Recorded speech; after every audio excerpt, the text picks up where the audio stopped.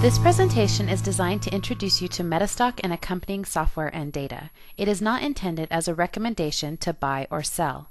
The information, software, and techniques presented should only be used by investors who are aware of the risks inherent in trading.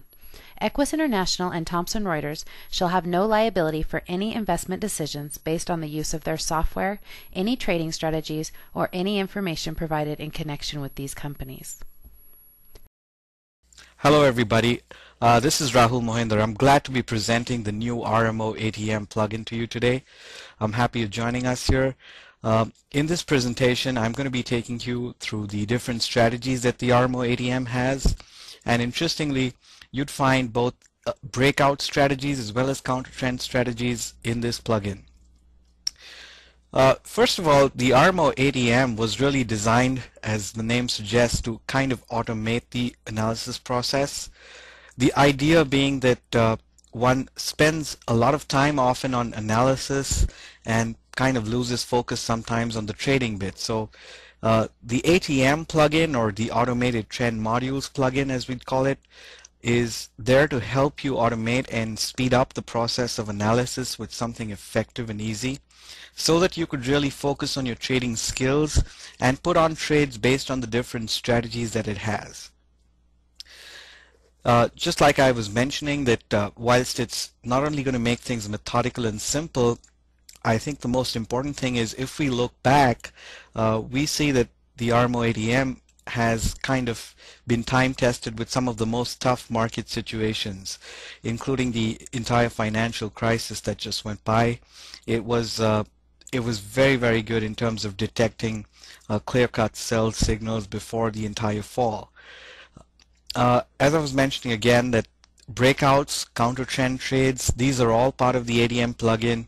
And I think while we go through this presentation, we show you a couple of examples of how you could virtually get out of any difficult situation. I'm going to take some time to explain to you how do we enter, how do we exit, and the kind of stop we use with each strategy.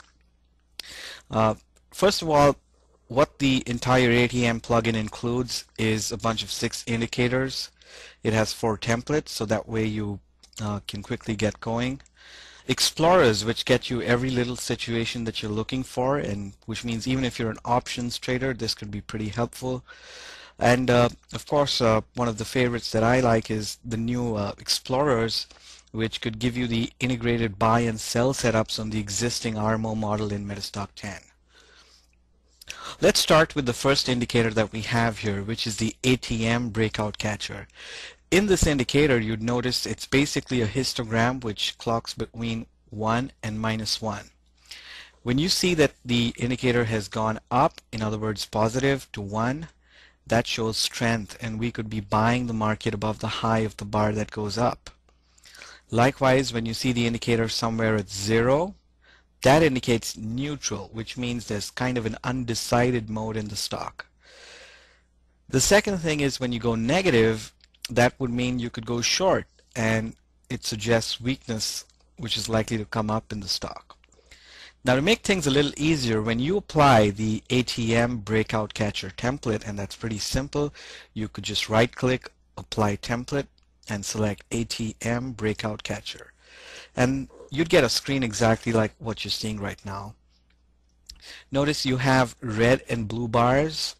The red bars are basically indicating that the ATM breakout catcher is negative. The blue bar indicates that the ATM breakout catcher is positive. When you see the bars a kind of a golden or a beigeish color, that's really indicating that the ATM breakout catcher is really neutral. So there's not much to do if it's neutral. We're really going to be taking on trades when you see red and blue.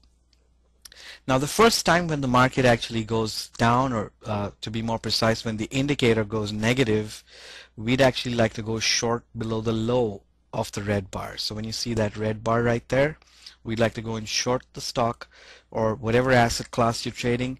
In this case, it's Forex, so we just go short below the low. A couple of ticks below that low would be perfect. Just like when you see blue, you'd go long above the high of that blue bar. Now in this chart, you see we've gone short somewhere right there around 156, and we're still kind of short till about 136. Despite us getting this blue bar, which really didn't mean much because it didn't really take out the high, which means we couldn't really go long. Unless the high of that blue bar is taken out, we just can't go long on the stock, or in this case, the Forex instrument we're trading. Now, you'd also notice at the bottom, which is the x-axis, you have a ribbon which highlights to you strong and weak. So it's pretty much more for your convenience when you view this. You could either look at the color of the bars, you could look at the x-axis ribbons, or you could look at the price verticals that you see here. You see the green and the red lines, the vertical lines. All of them are really getting generated out of the ATM breakout catcher indicator. Now, when you look at a daily chart like this, you can notice we have a couple of signals, and it signals pretty much in good time. Wherever you have a red, you go short below the low, and there we go. We saw the big crash that came in there. And just like when you have blue over there, you get long and you're staying long all the way up. So don't worry about the odd red bar that you see there, because unless the low of that red bar is gone, you're still long really. So you have another red bar, the low's not gone, you're still long. So that way you have the potential to ride through the entire trend. So that's the interesting part of the breakout catcher. No complex analysis. You don't need to worry about crossovers and divergence and all that stuff, overbought, oversold. It's kind of zeroing down straight out to a point where you could say, okay, I want to go short or I want to go long. Again, there's a very interesting aspect to the template that you have.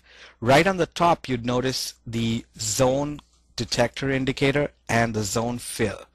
These indicators are going to help us do a very major thing. One of the biggest risks, or shall I say fears, of any trader is you don't want to put on a trade and see that the market goes sideways.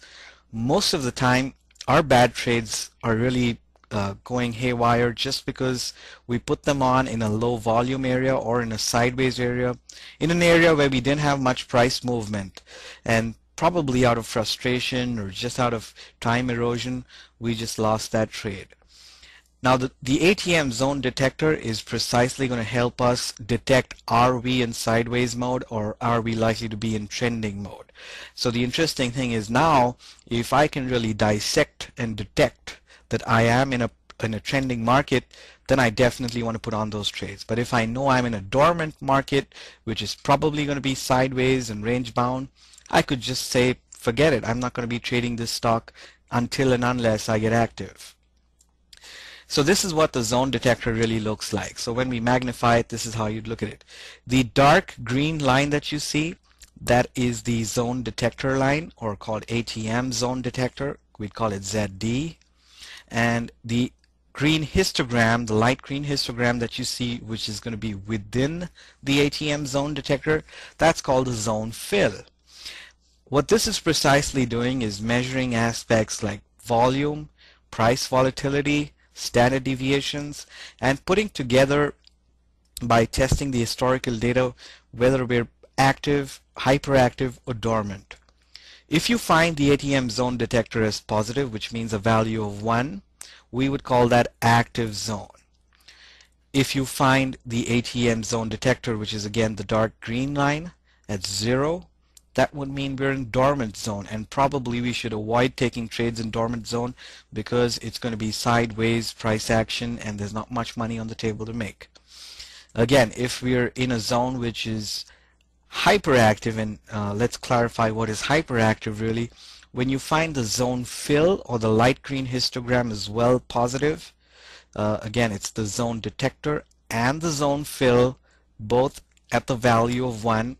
That is, when you see the green histogram positive, that's telling us that the stock's hyperactive, there's a lot of volume, there's a lot of money, there's a lot of interest which is chasing the signal, and in all probability these are the good trades to put on, and these are the ones where I'd possibly be a little more greedy in terms of a profit objective.